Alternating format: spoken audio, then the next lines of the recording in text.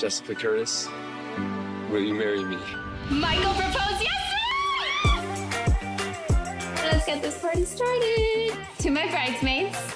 I'm sure you're sad she's moving away. Who can step in the way of true love, right? Sloan's late to the brunch that she organized. Always something with her. I'm late. I'm sorry. I remember when you met him. I thought he was great looking. You don't have a thing for Michael, do you? Of course not. Sure about that? I would never do that to Jess. She's my best friend. Best friends make the best enemies, believe me.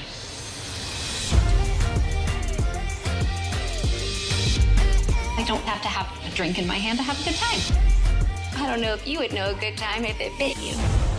Oh my God, what's going on? Help is coming. Relax. How's she doing? It disappeared as fast as it came on. I've been poisoned. I think somebody did it on purpose. I'm sure it's not that serious. They're keeping her overnight, but she should be fine. Everybody gets food poisoning. I'm sure she'll be okay. Bye.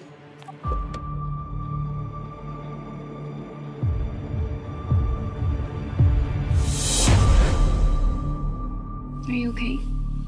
Yeah, I'm fine.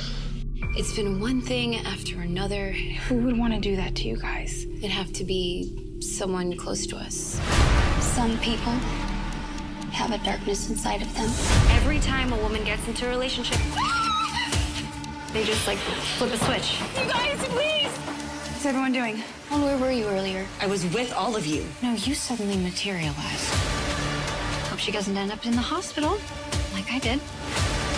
Your bridesmaids keep stirring things up for the hell of it.